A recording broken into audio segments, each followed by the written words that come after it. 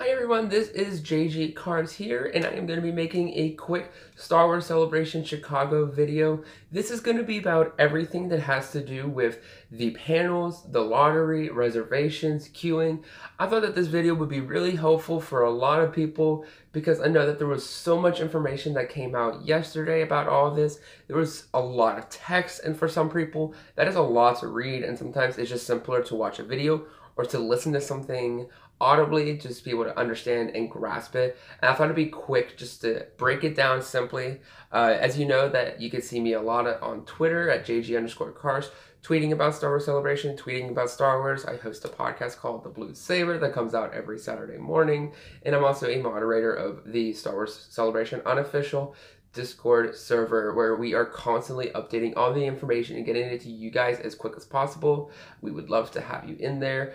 We love to be able to talk about Celebration, talk about everything that has to do with Star Wars. So with that being said, let's break this down. I know that for some people they are bummed. I know that this was a little bit of a disappointment, that there was some frustration as this did not make sense. And while I understand, and people do have that right to be upset and frustrated, because I do get that overnight queuing was something to look forward to, was a memory, and a lot of great moments. I do think that this system is overall a great system that is fair for everyone, and while it is a little bit disappointing for some, I think for the mass majority, this is a good step into the future. And so I think that it's best for us just to give this a shot, and that they answered the complaints and confusion that happened with Orlando, and this was their response. And so I give them a lot of credit for at least trying something new. And the fact that this is my first con ever, I'm very excited for this, and it takes a lot of stress off of me personally, actually. And so I think what is very important to know before we break down how this whole system works is what stages there are. And so it goes the Celebration stage, the Galaxy stage, the Twin Suns stage, the fan panel stage, the podcast stage, the collector stage, and the Star Wars University stage. And so the important thing to know first is that for the podcast stage, the collector stage, the Star Wars University stage, and the fan panel stage, those are all walk-in. You do not need to win a lottery. You do not need to reserve, do anything to get into these. Now, it is important to know, though, that even though that these are technically walk-in panels, that some of these are going to be in very high demand, and that it could result in some waiting or some queuing beforehand.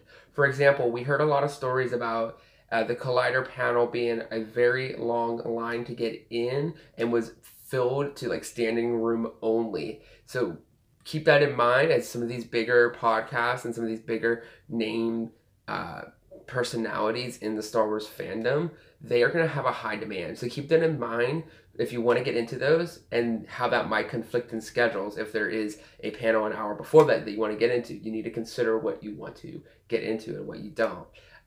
And we don't know exactly the capacity room size, so maybe if it's more, then we would have fit more people. We don't know all that detail just yet. That hasn't been made public, but that is important to know that while that these are walk-in, you do need to take in consideration that for some of these big names, there might be some waiting involved. Of course, nothing too crazy, but there will be a little bit of a sacrifice there. And then the next thing to talk about is the Galaxy stage and the Twin Sun stage. Now, the Twin Sun stage was formerly known as behind the scenes stage, so that's why you don't see that there. They just basically gave that an official name, which is cool. It doesn't really make a difference to one way or another. The art for it is cool, though. Now, for these panels in these rooms, they are allowing people to reserve one panel a day for each of those stages.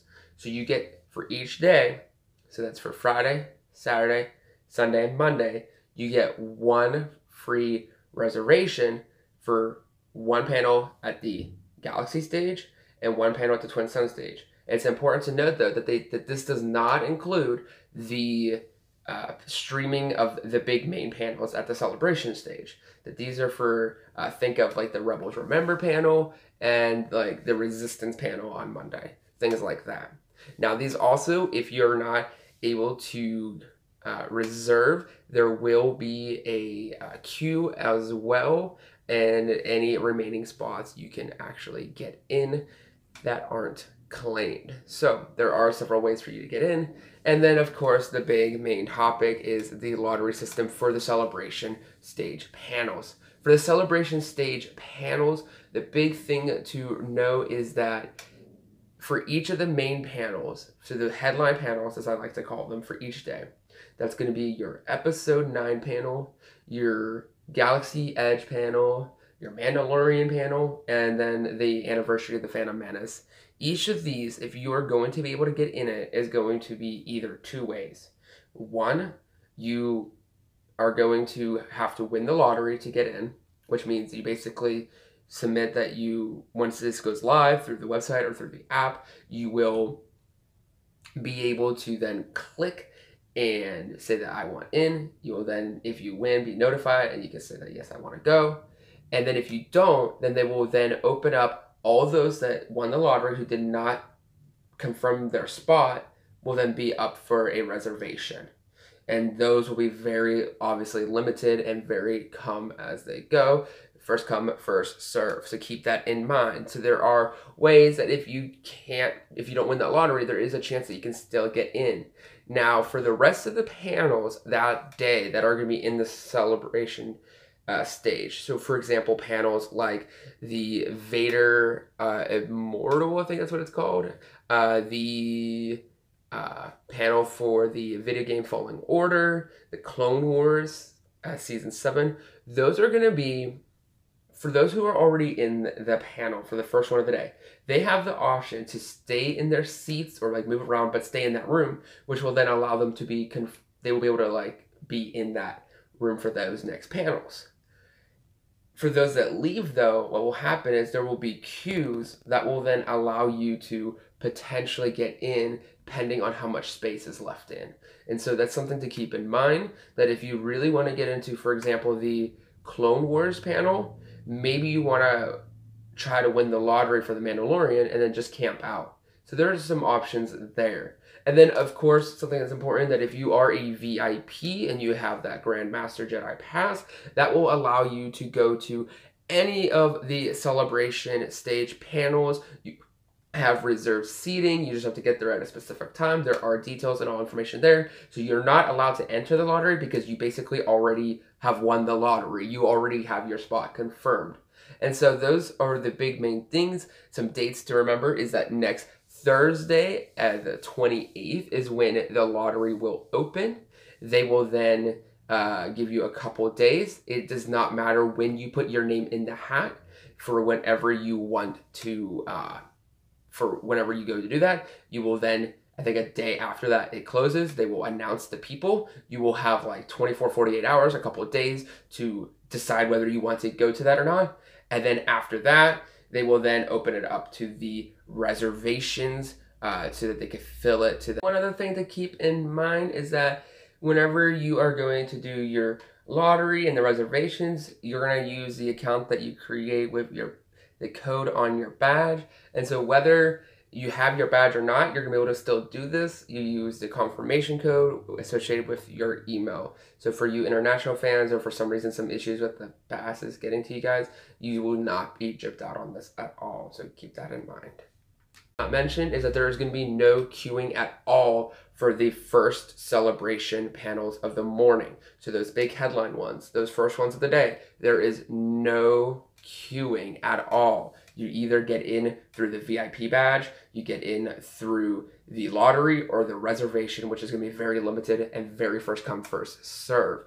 And so, and then once that's all said and done, you will then find out what your schedule will look like. Another thing to keep in mind, and another trick that I had thought of, is that if you are really wanting to get into the an episode 9 panel or one of the headline panels, put your hat into put your name in the hat for the different streaming ones also, because even if you don't get into the big main room, still being in a room where it's being streamed is going to be something exciting, something part of. And so while some of these rooms are going to be streamed to the Galaxy stage and the Twin Sun stage, so you have a chance to say you might win the lottery for the Twin Sun stage and you might win for the celebration stage. Well, then you just simply decline the Twin Sun stage one and accept the celebration one.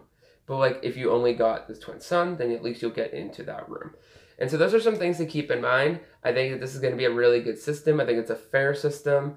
I know there's some questions still that I might not have covered. If you want to message me on Twitter, JG_cars, I'll try to help. I'm no way near official. I'm just a fan that is trying to help other fans enjoy this experience. And so again, we are only 19 days away from this event. It's going to be a blast. This allows us to have so much more fun. For example, I'm so excited to be able to go to the 501st Bash and not have to worry about queuing up for the episode 9 panel. I know ahead that I'm going to go to the 501st Bash, and I'm going to know ahead of time if I'm going to be in that episode 9 panel or whether I'm not. And it's going to be okay. And like, we're going to go with it and we're going to have fun. And so that is that. And may the force be with you.